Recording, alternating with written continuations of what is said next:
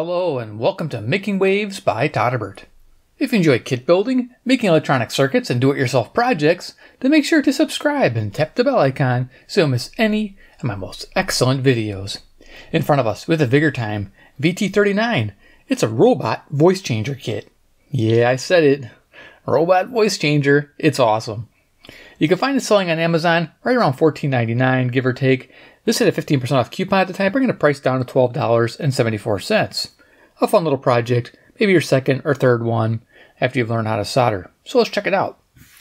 Vigurtime. Fun project, fun time. Robot voice changer, do-it-yourself kit. VT-39. Sweet. So let's open this up and see what we get inside. Yeah, looking for another kit, something fun, and this one looked like a lot of fun, so why not, right? We got a 3 battery bay. Looks like 3 AAAs. We got a speaker. Goes on top of the head, by the way. It's kind of cool. I saw the picture. I didn't take it out yet, so this is all new to me. So, put this out of here. The bag to the side. Let's see what you get. We'll look at that in a second. The PCB, the robot, which I think is pretty cool. Let's take it out of the bag. And look at how they organize those components. Wow, that's nice. I really like what they do. Attention to detail. So you're getting your money's worth when you buy this kit. Alright, so here we are, the robot. I am. Take me to your leader. I am Iron Man. It's pretty cool. Yeah, there's a record button here, and I think a microphone goes on here. Yeah, some LED eyes are going to be cool. Switches here for different modes. Yeah, it's going to be a lot of fun. On the back, we got some components where they're going to go in. You can see capacitors, resistors. Should be pretty straightforward. Very, through-hole components.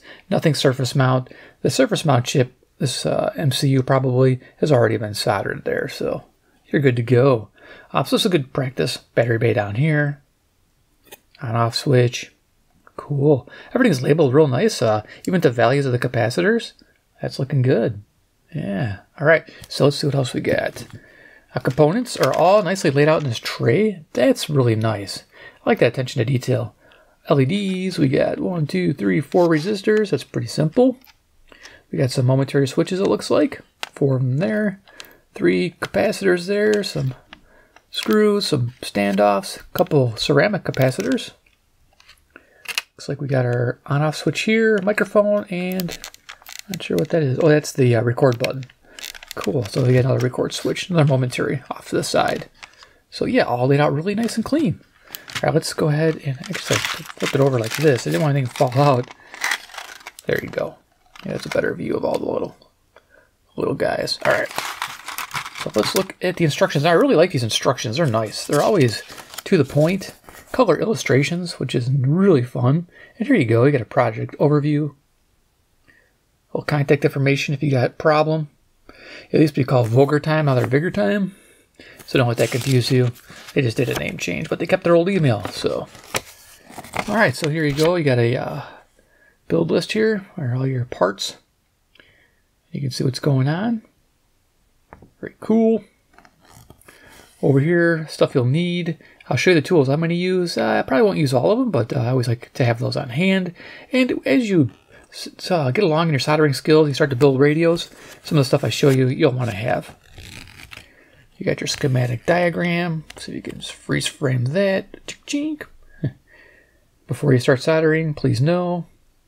Okay, so it's cool. They give you an idea. You start out with lower profile components first. That makes sense. It makes it easier to lay the board down as you go. Very nice. And then I think they even have a little primer in here. Soldering and install steps. There you go. There's step 1. Let's go real quick here.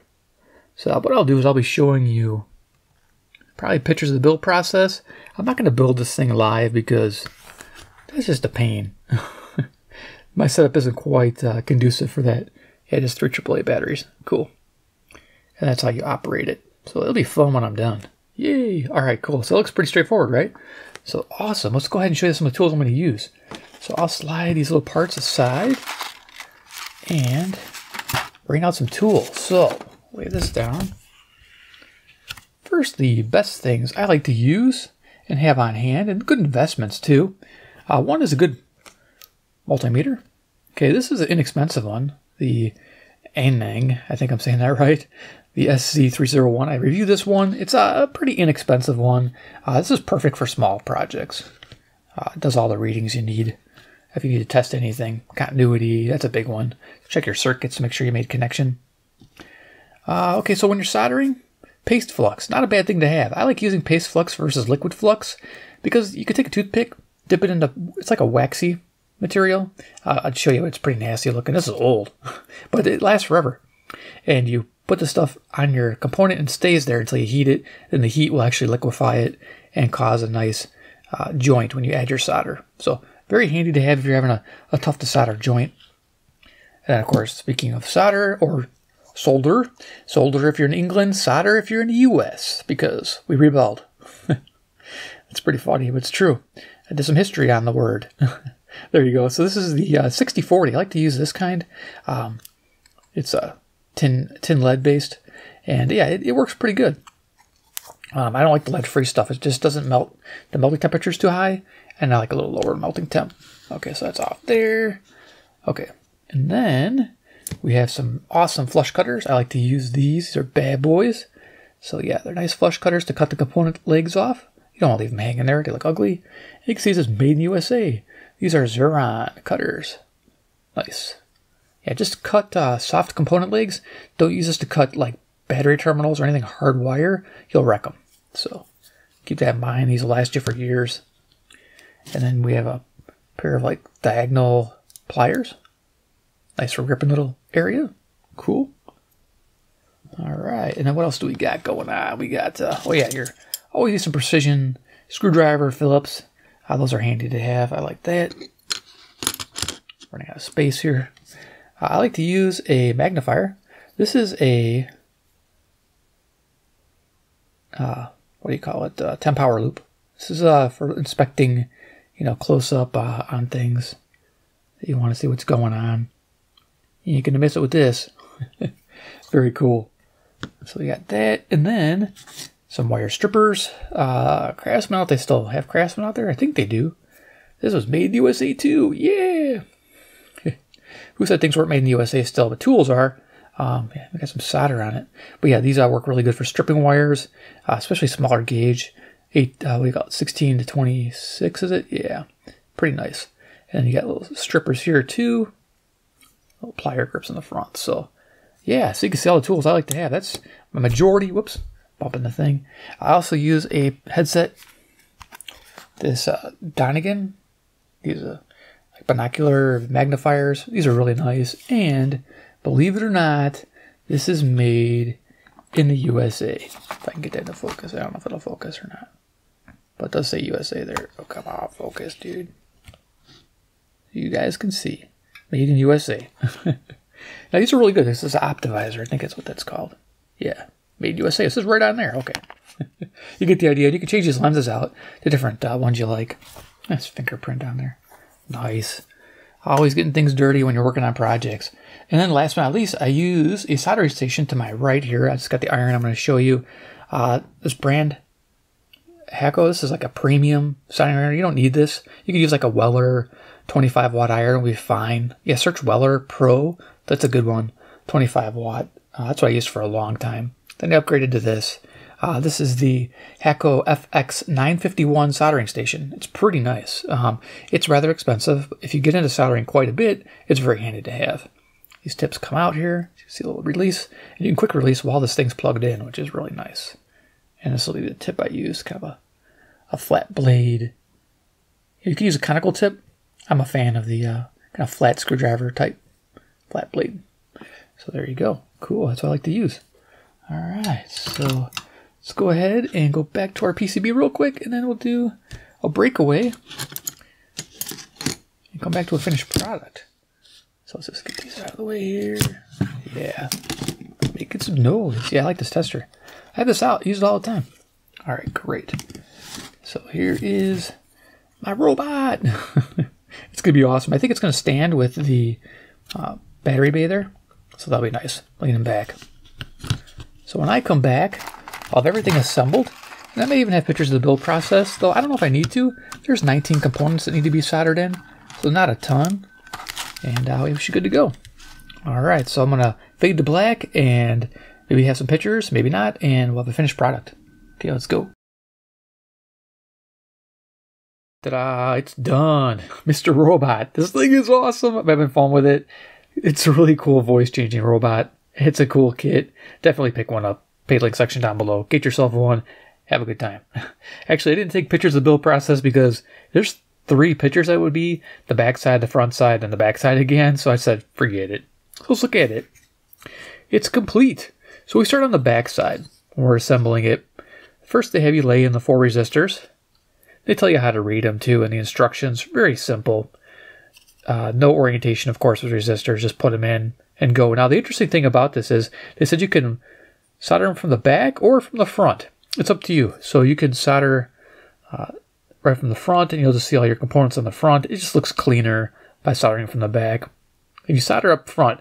Now, I didn't do any cleaning. I got a little bit of solder flux. Maybe I could clean up, but otherwise not too bad. So if you're quick, you shouldn't have any problem. So there you go. Next, yeah, the ceramic capacitors, those were easy. They're disc capacitors. These do not have orientation as well. They're 104s. Get that to focus. Get the idea, right? And next, they have you solder in these 3 electrolytic capacitors. Note, polarity is negative, top side. So pointing to the head, negative. It's the short leg. So just so you know, and it corresponds to the negative marked on the board. As you can see, negative stripe, negative on top there.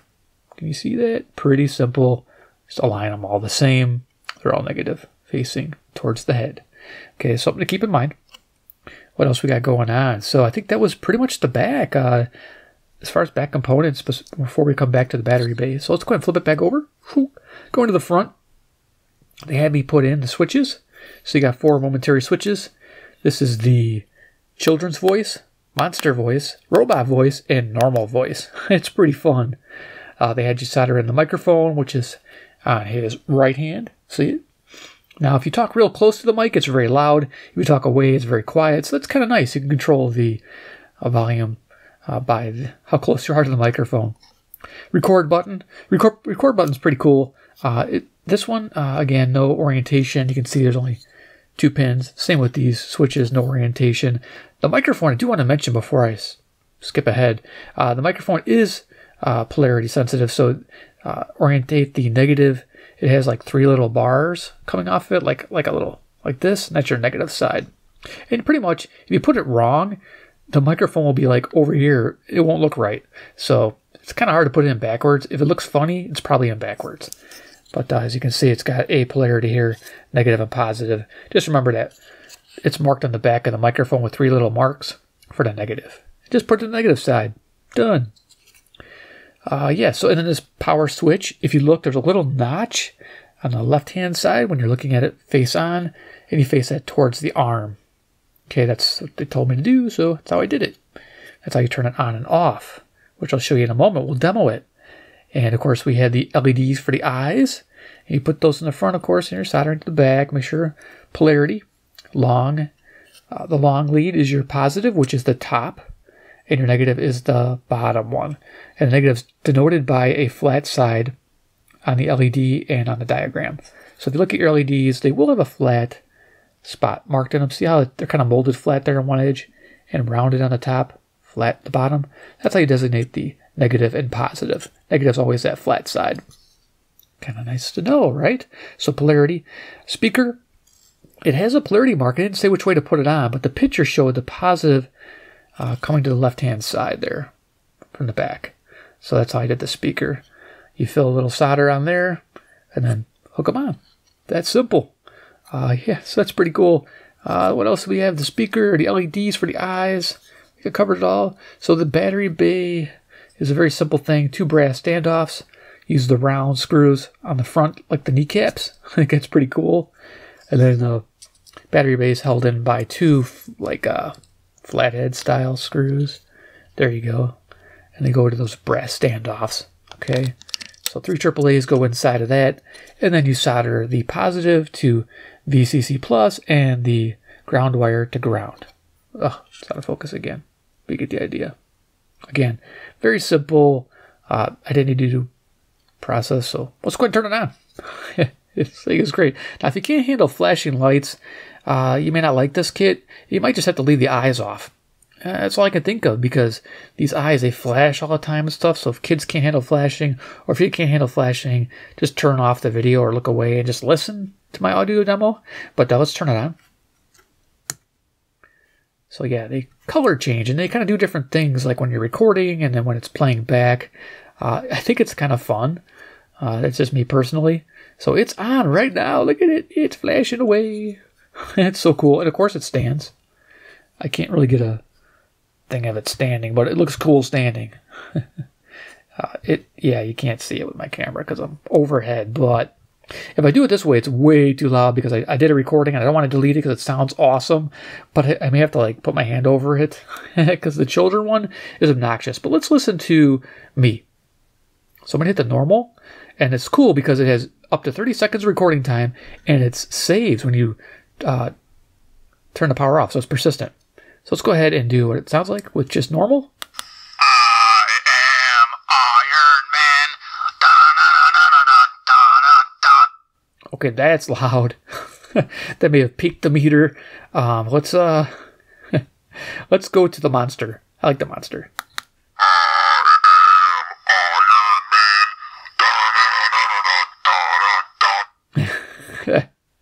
I love that one. It's hilarious. And then we got the robot. The robot sounds cool too.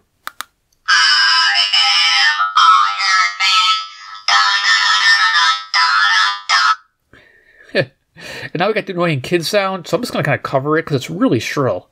So I'm going to cover this.